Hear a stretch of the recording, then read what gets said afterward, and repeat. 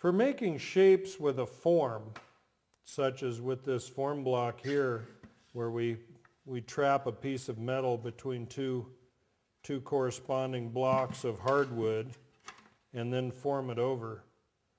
The logical tool would be to use a mallet to drive the metal over after you have it securely clamped in the form block.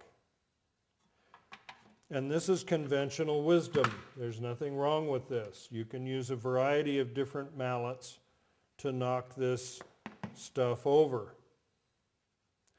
When you're working metal into a form, like to make this wingtip, which is originally fiberglass, was duplicated out of aluminum and duplicated fairly rapidly with the use of a hollow form. And of course, the metal has now been trimmed, but originally the metal was laid in and it was clamped around this edge here with a series of clamps. And after the piece was formed into this contour, then we trim this edge off, pair up the two pieces, and then weld them together right on that trimmed edge. And that's called flange welding. We weld them together. But again, what you would be doing with the flat sheet is again working it in around the edge with the mallets and down inside the sheet and then back into this edge maybe with a caulking tool and driving a tool in back here. But there's a better way to do it. If you're in the aircraft work, you probably already have a rivet gun. And a nice 3 or 4X gun might be just what the doctor ordered, because certainly it's going to save on your tender body parts, like your wrist and elbow. Now I've got some still images I'll show you, but briefly let me show you. We have a short flow forming tool which fits in the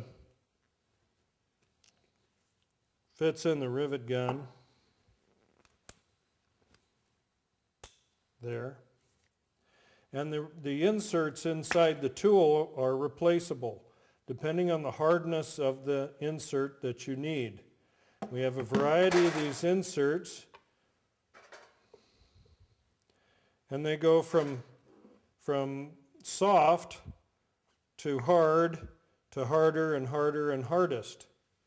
And they will work stainless steel or steel as well as your heat treated or even soft aluminums that you would then heat treat afterward. So the trick would be to apply the flow form tool, then the insert, and if you have a long barrel on your gun, you can hang onto the barrel of the gun and simply flow the metal down. Now the ends, these can be contoured with a sander or a grinder, any particular shape you want, even a chisel shape can be brought out on the end of these noses, but then you would just simply work around, and the still pictures will show you this. If you don't have a long-barreled rivet gun, we have a long-barreled flow form insert.